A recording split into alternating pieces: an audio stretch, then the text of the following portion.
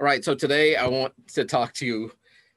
We left off with Saint Augustine, and he's writing, you know, early fifth century, so early 400s. And after the sack of Rome in 476, this is when Europe enters into, depending on your perspective or point of view, if you're a secular humanist, you're probably going to call this the Dark Ages, because there is a lack of innovation, of technology. Things go from like a centralized government of the Roman Empire, where all the roads led to Rome, right, to where after the fall of Rome, the empire breaks up into all these like petty and feudal kingdoms.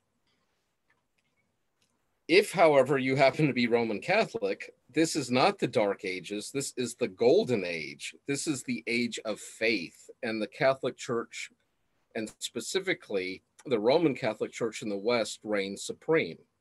Now, remember, we did not have a split between, in Christendom, between Eastern Orthodoxy and Roman Catholicism until 1054. So there's still one body of Christ, different bishops throughout the Roman world, but there is definitely a different mentality from the Latin bishops in the West, who are looking to Rome for their overheadship, and then the Greek Orthodox, the Greek-speaking church in the East, which look to Constantinople, Byzantium, for their headship. And so we have the Patriarch of Constantinople and the Pope in Rome, but in 476, when Rome is sacked, the Roman Empire is no longer part of the picture, because now we have Germanic conquerors that are ruling the Italian peninsula. And the Pope, however, elevates his status because now he doesn't have an emperor that he is under in the West, where in the East, you still have the emperor over the Patriarch of Constantinople. So the temporal fall of Rome actually increased the spiritual power of Rome in the West, or of the pontiff of the Roman Catholic Church. So I just wanted you to be aware of that little bit of history as we head into. And so we're in this period called the Dark Ages, or the Age of Faith, depending on your perspective. And a very talented Irishman, but once again, historically speaking, in the 8th century, Ireland was Scotland. It was the land of the Scoti. And the Scoti tribes actually invaded Pictland, which is north of England, which is now modern day Scotland. So it became the land of the Scoti. But Ireland was the land of the Scoti. And so we have the Irish and the Scottish as very close cousin people. So John Scotus Eriugena, his name literally means John the Scot, or John the Scotsman. So Scotus means Scot, and so does Eriugena. So he was John the Scotsman, but he was probably the premier Greek scholar in the West, this little Irish monk guy, Scottish monk guy, and he was brought into the court of Charles the Bald, one of these Frankish Germanic kings who had set up an empire there in Central Europe, in modern day, where modern day France, Germany, and Italy are, or Switzerland. Anyways, Charles the Bald was given a gift by the Emperor of Byzantium, and the gift was this book called Dionysius. And Dionysius, if you look in Acts 17, there was a character there on Mars Hill when Paul was denouncing the superstition of the Epicureans and the Stoics and presenting to them the unknown God. And after his discourse, some people mocked him, probably Epicureans, but there were certain others amongst them, and one of them's name was Dionysius the Areopagite. And this is supposedly written by that person who was there on Mars Hill. And that was the belief, and it was a gift from the emperor to the king of the Franks, Charles the Bald. But because it was written in Greek, they needed it translated into Latin because that was the language in the West. And so they got John Scotus to translate the book. but it had such a profound effect upon him that it influenced his own philosophy and theology. And that we kind of see played out in his book,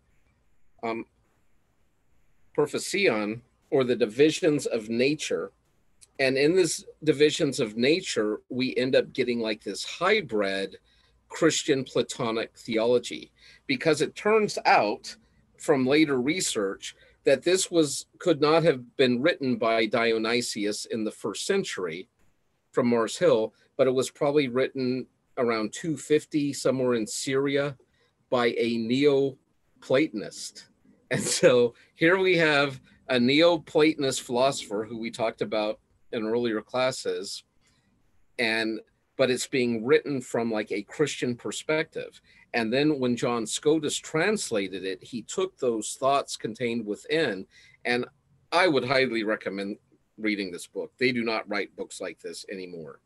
But Dionysius the Areopagite, if you look for it, it will be called Pseudo-Dionysius, meaning false name or fake name. And once again, I don't think it was meant to deceive. It was just like if Dionysius would have written a gospel or his encounter with Jesus or Paul, this is what he would have written.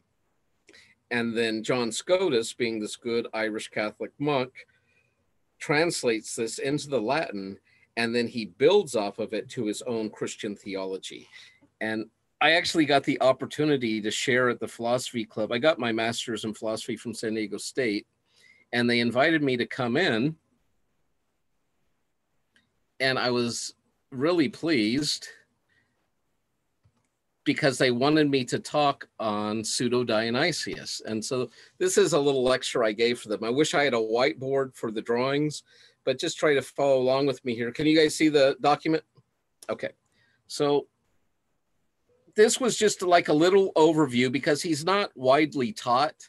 He's kind of skipped over from the big guns like Augustine to Aquinas. But when I first learned about this guy, I fell absolutely in love with him. And he may be my all-time favorite philosopher, maybe even more so than Plato. But basically what we have is a Neoplatonic Christian hybrid.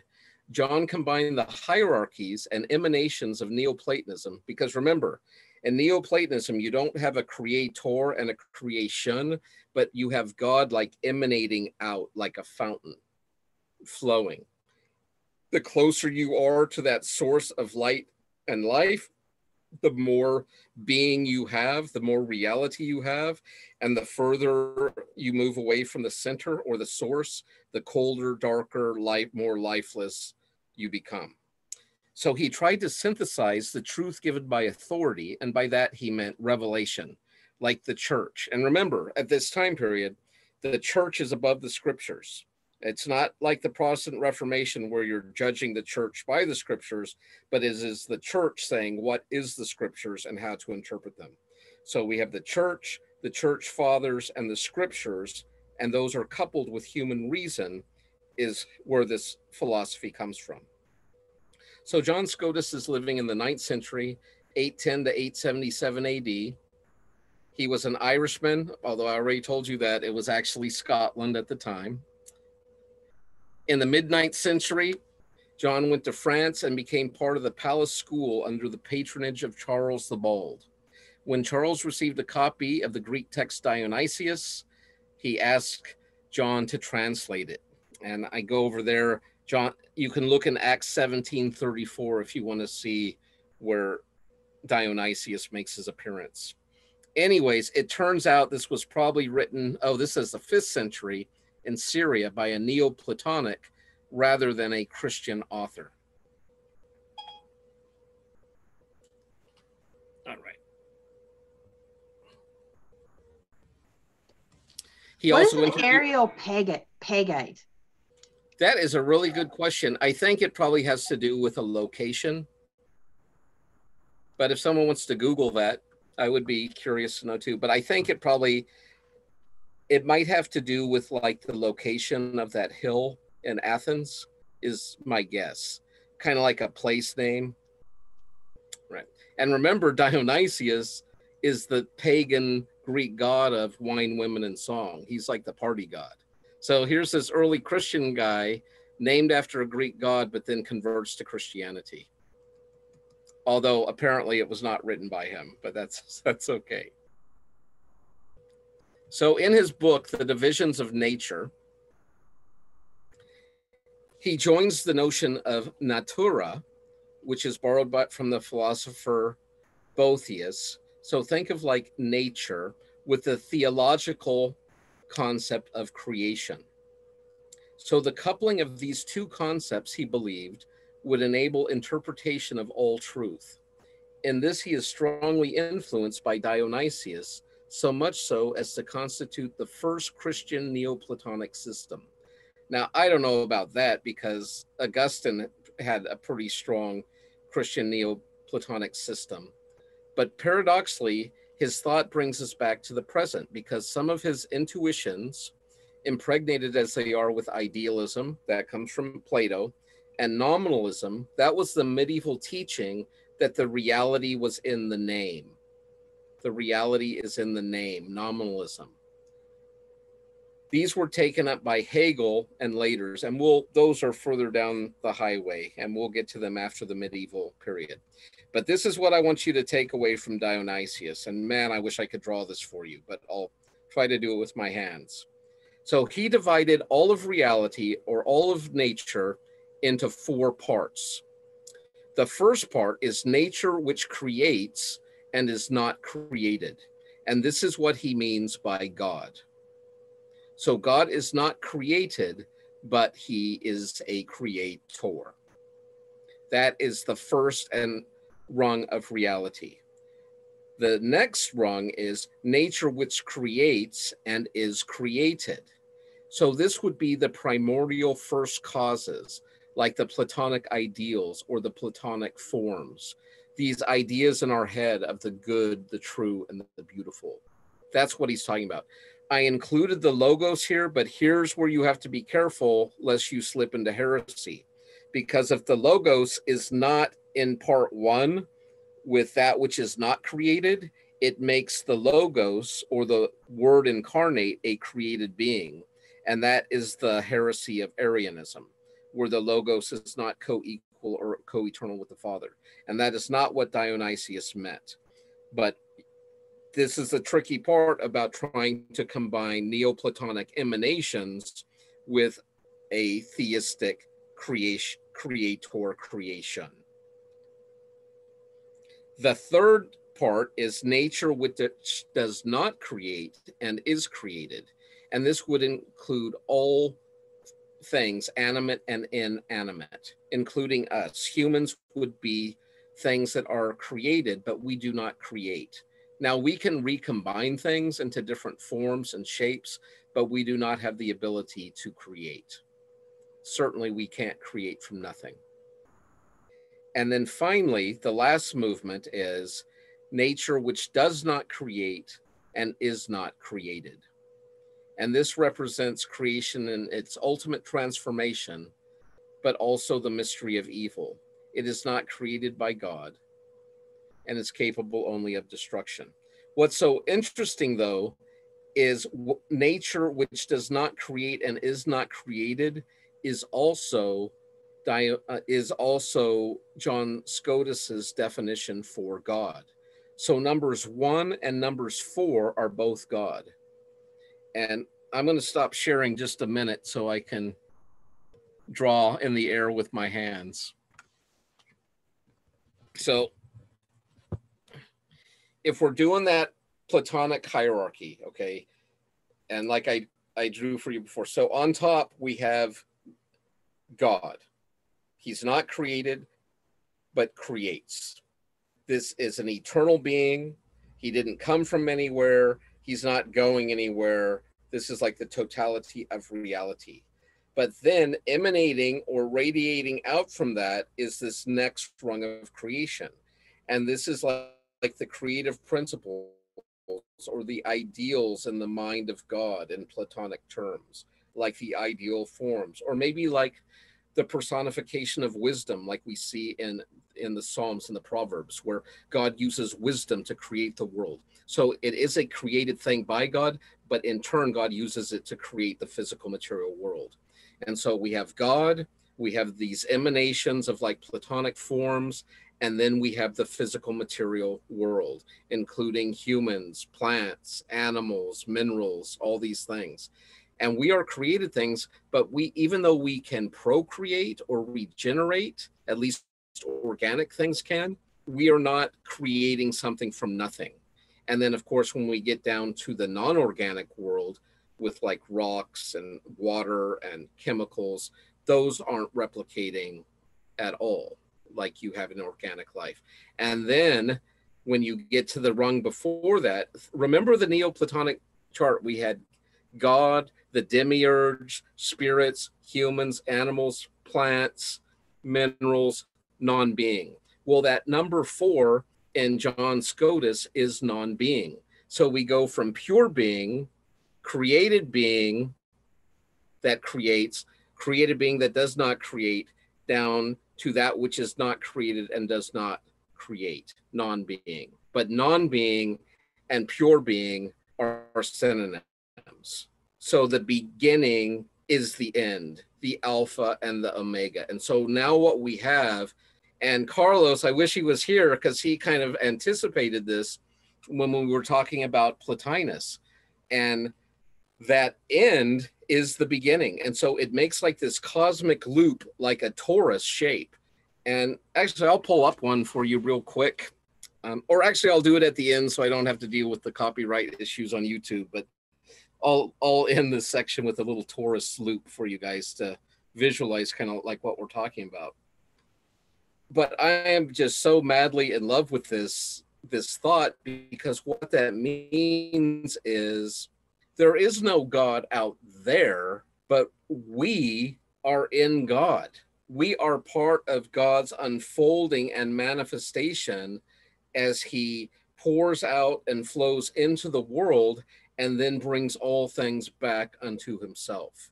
And so truly God becomes the beginning and the end, the creator, the destroyer, the alpha and the omega. But everywhere in between is God saturated all the way through. There is no place where God is not. And there is nothing outside or apart from God. It is all contained. But unlike the pantheists who make no distinction between God and nature, John Scotus was very clear that there was a creator and there was a creation. And so that's really important distinction, unlike what you would find in like Hinduism or pantheism. So even though he sees all as one and contained within God, and we are all like different manifestations of the outflow of God, he still understands the distinction between the creator and the creation. And that's very important. All right, I'm going to go back to that article.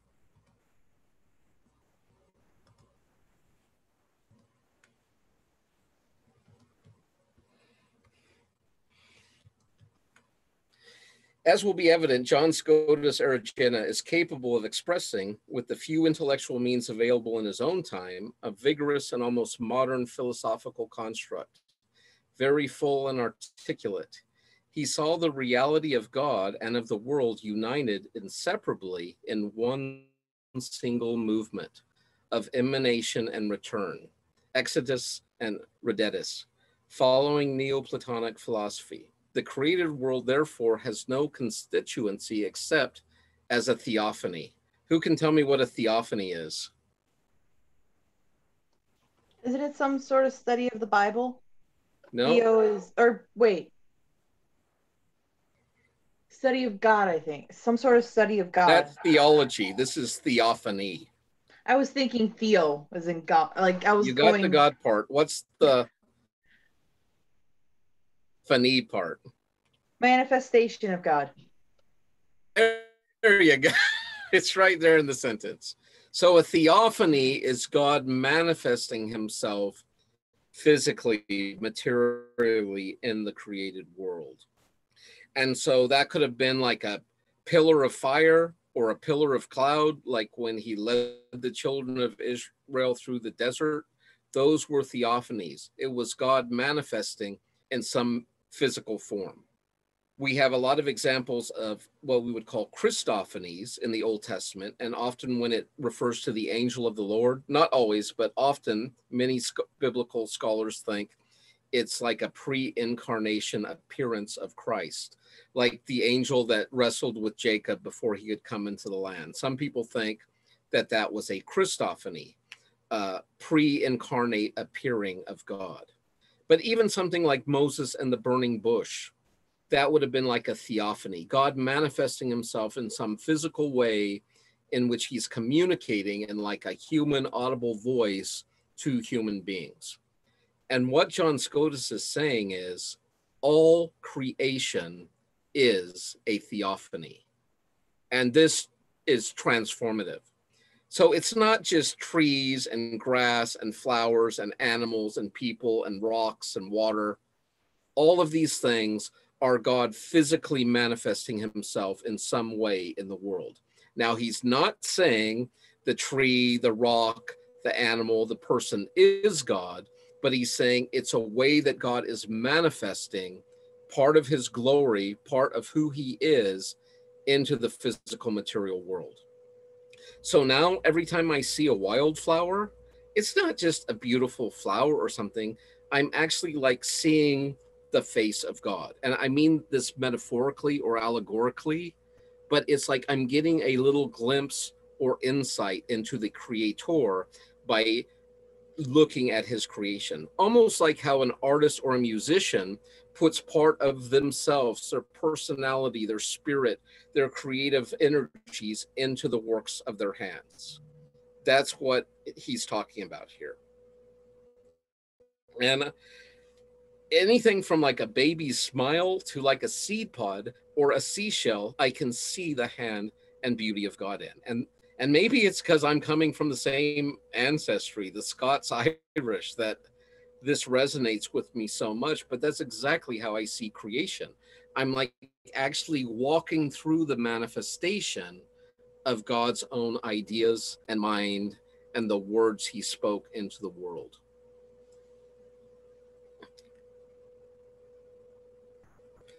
The reality of God in himself is in fact unknowable, but creation is one manifestation of him. So what he's saying is this high God, this pure being, it's beyond our human ability to even comprehend. But through the creative physical material world, we have access of a way of knowing about God. We can't know him directly because he's beyond us, but we can learn about him through the works of his hands or the revelation that came through his word, like through prophets, through scriptures, through the church. The incarnation of the word, Jesus, masterfully commented on in the homily of the opening of the Gospel of John, is the historical moment when he who is by nature indefinable is personally united with man, who is by contrast subject to limits and definitions. The incarnate word testified to in the Gospel of John is the ultimate manifestation of God, of his full and complete revelation, its highest theophany. And so, yeah, a wildflower might be a theophany or a pillar of cloud or a burning bush, but there ain't no theophany like Jesus, God in the flesh. That is the ultimate theophany where God has come down. And Jesus came right out and said, if you have seen me, you have seen the Father. If you knew the Father, you would have rejoiced to see me. And it's quite a statement made by Jesus and who he's claiming to be.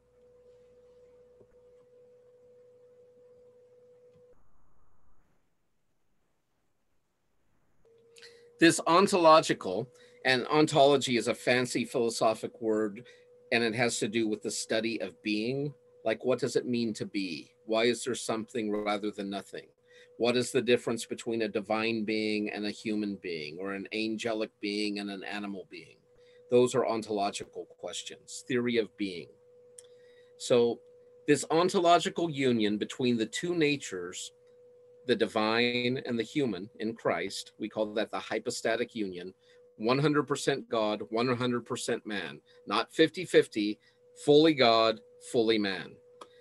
And This constitutes the model, the first cause, and the end of all creation. And this is what Jesus is bringing us by the gift of the Holy Spirit, where we too can become God men and God women.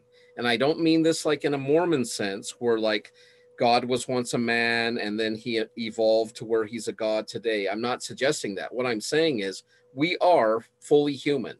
We were created human. We have a human nature. But if we have been crucified with Christ to our Adamic nature, it doesn't mean we stop being human, but we are a new creation in Christ. We have a renewed human nature, but it's not just a human nature. In 1 Corinthians 6, it tells us, and I think in verse 16, 17, it says, those who are in Christ have been knit together with the Holy Spirit, where we don't become God or the fourth member of the quadrinity, but the very Spirit of God is knit together with our human spirit. And in 1 Corinthians 6, it tells us we become one spirit. Now we're still 100% human, but we are now connected to 100% God in the person of the Holy Spirit. And that is just fantastic. So Christ becomes like the first fruit or the first model of a whole new way of being human. Not just human in Adam, but we become God men and God women. And this is following the tradition of the Desert Fathers and Athanasius, who said, God became man so that men might become gods, little g gods, not equal with the Trinity, but we are more than human, but we will even become greater than the angels, because we partake of that divine nature. And you can find that in 2 Peter 1:4. We become partakers of the divine nature. Also, 1 John 3:9 talks about those who are in Christ do not sin, for they cannot sin, for his seed remains in them. And the seed that's being talked about is the very seed of God. Woo! Okay, so in Acts 17:28, Paul quotes from their own philosophers or Greek philosophers, for it is in him we live and move and have our being. So that is what I love about this model. Everything is contained within God. It's not like God's here and Betty's out here and Bob and Fred and trees. And no, we're all in God. It is in him we live and move and have our being. Nothing exists apart or outside of God. And certain of your own poets have said, for we are his offspring. 1 Corinthians 15:28. And when all things shall be subdued unto him, then shall the Son also himself be subject unto him that put all things under him, that God may be all in all. Colossians 1:20. And having made peace through the blood of the cross, by him to reconcile all things unto himself, by him I say, whether they be things in earth or things in heaven. And so in this Neoplatonic Christian hybrid model, John Scotus finds a way to discuss some of these deep, mysterious passages in Scripture and to give them context within this Neoplatonic philosophy, where we have God as the totality of all. And it also reconciles the problem of Heraclitus's change and everything is in a constant state of flux, and Parmenidean permanence. Because in the Neoplatonism of John Scotus, we get God, who is one. He can't grow or expand. He can't shrink. He can't come in or out of existence. He simply eternally is. So it's that Parmenidean permanence where God does not change, but within God is infinite movement, like the Heraclitean shuffle, where nothing stays the same. Everything is recirculating, recycling, moving, emanating, flowing out, and then back into himself, almost like a recirculating fountain. And the water just keeps coming back up again and again. Colossians 1:20, and having made peace through the blood of his cross, by him to reconcile all things unto himself, by him I say, whether they be things in earth or things in heaven. John's goal was a categorization and understanding of the totality of reality, what he calls nature. The first categorical distinction he drew was between things that are and things that are not. And this is quite interesting. So the things that are would be the realm of pure archetypes or Platonic forms. Things that are not would be the physically created world. Okay. Which is kind of weird because the top part, number one in that chart I showed you, that which creates but is not created, and then part two, those things that are created and create, those are things that are, but things are not would be the entire physical material world and that which is not created and does not create. So all of a sudden, God finds himself in the category of things that are and things that are not simultaneously. But the way Scotus deals with this is he leaves that Aristotelian either or sort of logic, the law of non-contradiction, and he goes for a dialectical synthesis. And so instead of just having something being good or evil, black or white, high or low, male or female, he is looking for a synthesis between the two extremes. And so this is how that works. He also, before I show you that, how he reconciles opposites, he makes a distinction between the way of affirmation via affirmativa or the way of negation via negativa. And you'll find this is really interesting because in the Roman West, they chose the path of via affirmativa, and in the East, they chose the way of apophasis or via negativa. And this is describing God in the negative. So in other words, in the affirmative, we could affirm God is wise, but in the negative, we would say God is not wise. The affirmation is true only as a metaphor. Wisdom is a word that gets its meaning from human discourse. We can apply it to God only analogically to give us a hint of his nature. So even in being affirmative, he wants to qualify. When we say God is good, we're speaking in human terms of goodness.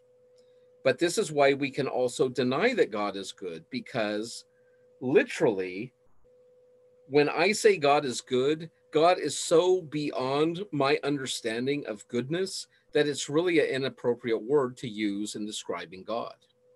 And so the way he reconciles this is he uses what's called the dialectic. And he takes the point, counterpoint, and then tries to find a synthesis between the two. For example, God is wise is the thesis to the antithesis, God is not wise. The reconciling synthesis between the two is that God is supra-wise, thus anticipating Hegel's dialectical triads by almost 1,000 years. And he's a German philosopher we'll get to in a few more weeks. But for right now, this is the 8th century, the first major philosopher really since Augustine. I mean, there were some other guys, Boethius and Abelard, Heloise and stuff, but this is really wild. And so we could swap out anything here. So for the thesis, if we wanted to put black and the antithesis was white, the synthesis would be gray.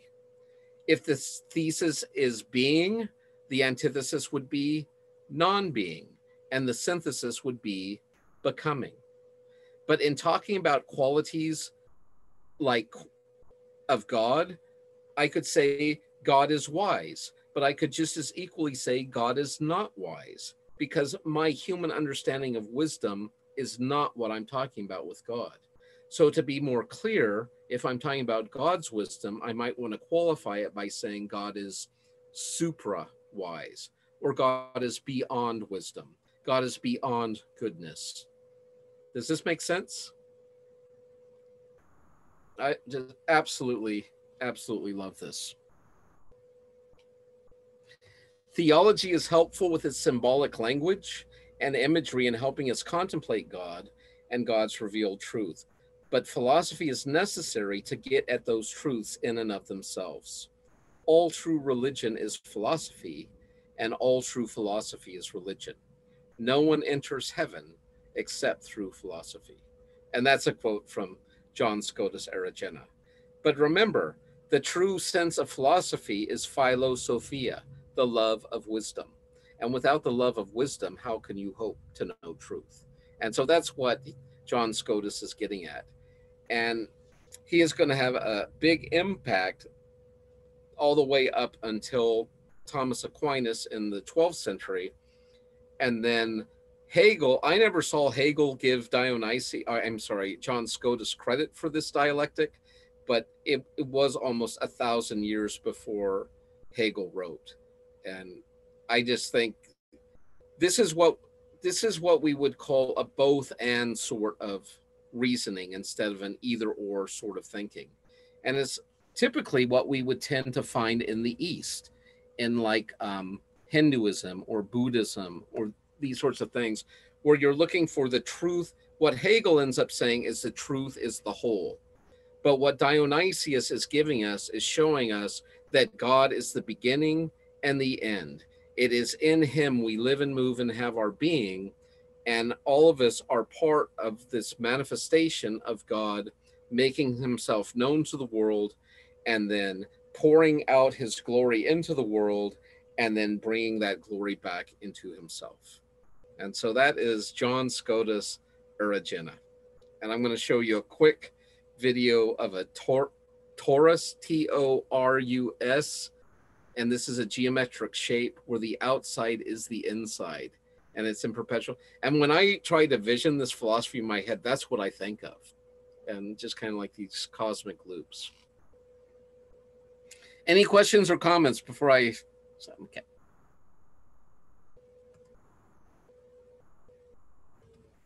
I like this guy.